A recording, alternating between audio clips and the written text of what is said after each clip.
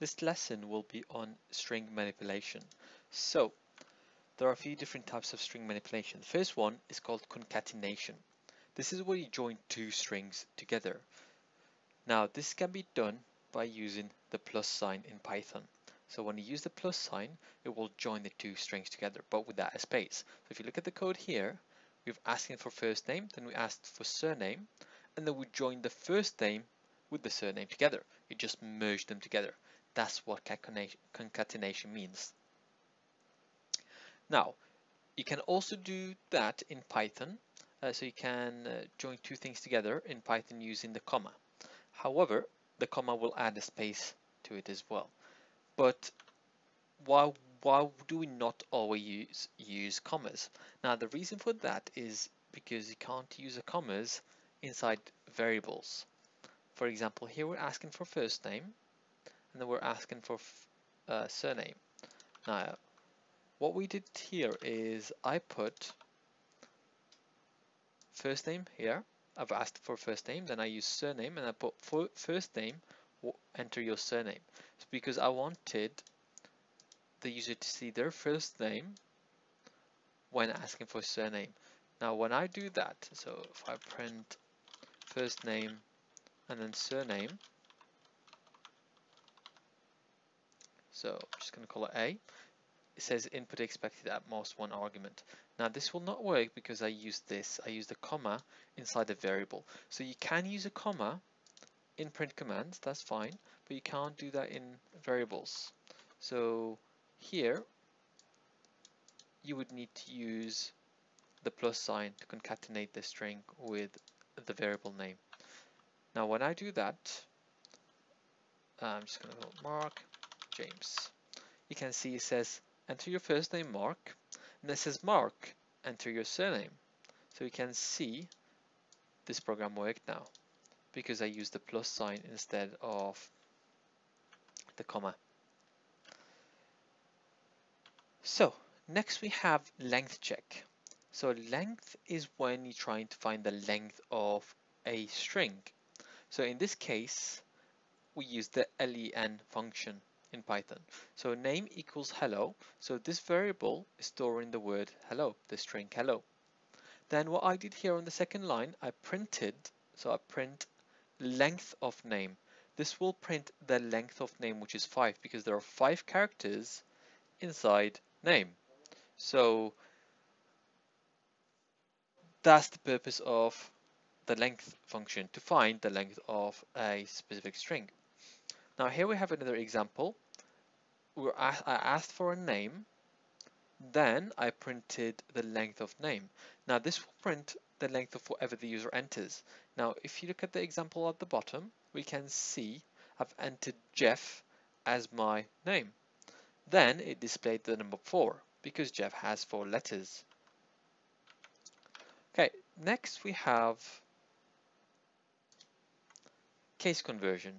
So you can use dot upper and dot lower to convert to either uppercase or lowercase. So in this question, I've asked the user for a name, then I displayed the name in uppercase, and then I displayed it in lowercase. So you put the variable name and then dot upper, and then you open bracket and close it. So this is a built-in Python function.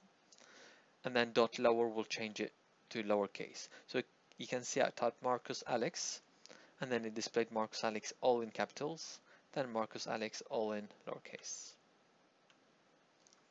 Finally, we have substrings. So this is another type of string manipulation.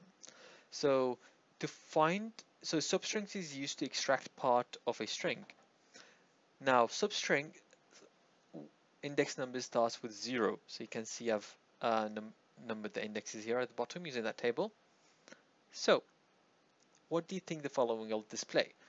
Now country equals England, and then print country 0. Now we can see England, the first letter of England is E. So because we're printing index 0, it will display the letter E and just the letter E and nothing else. So you put that in square brackets. Next I have -1. So -1 is used to select the last character. Now the last character here is the letter D. So print country -1 will select the letter D, or will display the letter D. Here we have another example. So you can extract more than one letter. To do that, we use the colon in the middle in Python. So to extract it, first I want to say what the starting position is. So the 0 is the start position. 2 is up to that number but not including that number. So for example, we have 0 and 1 and then 2. But then we're not including the 2. So we're technically displaying 0 and 1, which is en. Okay, so this is in Python. Now in pseudocode, it's slightly different. So in pseudocode, when you're using string manipulation, substrings, you have to think of it that way. So the first letter, or the first number, represent the start position as well, exactly the same as Python. Then the second number represents how many characters or how many letters it will display. For example, in this case, we're starting with position 3. So remember, substring start with 0. So we go to position 3, which is L. Then it says 4 letters. So L is 1 letter, and then A is the second, N is the third, and D is the fourth. So 4 letters in total, including position 3. So this will display land, L-A-N-D. So just land, 3 and comma 4. Now in pseudocode they use comma instead of the colon. In Python we use colons normally. Next we have another example, country.substring 2, 3. So 2 and 3. So here we need to look at position 2, which is the starting position. So that's G, and then it says 3 next to it. 3 is how many letters?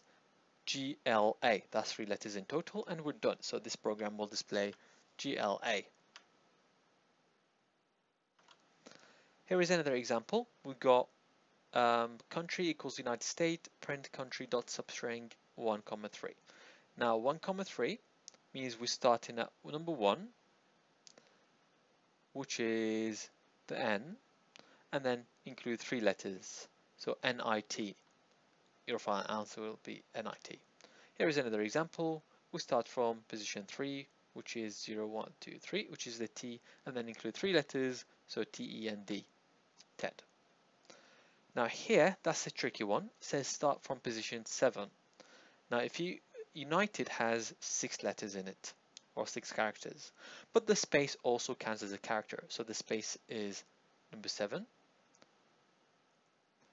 and then we're doing 7, 6, so this will display states.